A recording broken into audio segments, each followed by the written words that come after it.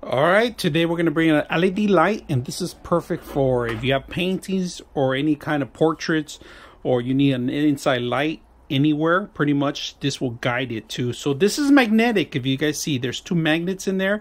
LED light, all right, powers on one end. On the other end we have the type C connection. They do give you the charging station, they give you a remote, and the actual stand. Now if you notice the stand, it's fixed right now, but you could fix it to however you want. All right, you tie these two down. They do give you the actual drywall mounts, all right, and the instructions. Now this is great because if you guys notice, it's magnetic. It won't fall easy. You can move it around however you want. And to turn it on, you could either power it on through here, like I said, and different modes. We're gonna go one mode, 2, 3, and then bright. So this is perfect. You guys can see that.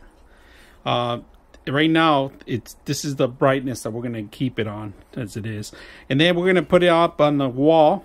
So if you need anything, like for example, if you're going to go under the table, you could use this under the table. If you have metal objects, it will be a magnetic, if you guys can see that. We're going to put it in a portrait area, but I want you to notice something too, so I'm going to show you guys in a bit. I could clip this anywhere, like you see, side of the table too.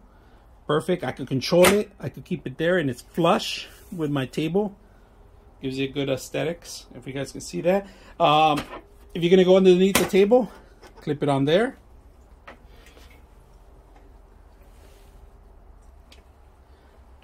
So not just for lighting for any kind of portraits, but you can use it for anything. Like you see, I set up the portrait here, the metal piece in here. I do have a painting that actually it's a photo. It doesn't have any light and people don't see it, so we're gonna go ahead and light it up and see how it looks at night. So let's go ahead and do that. So the control, if you guys can see now, you can see it now.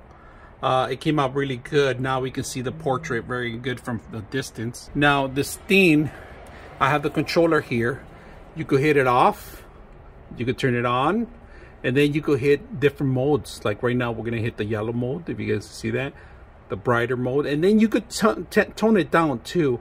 And then you could set up timers. You could set up 15 minutes, 30 minutes, and 60 minutes, all right?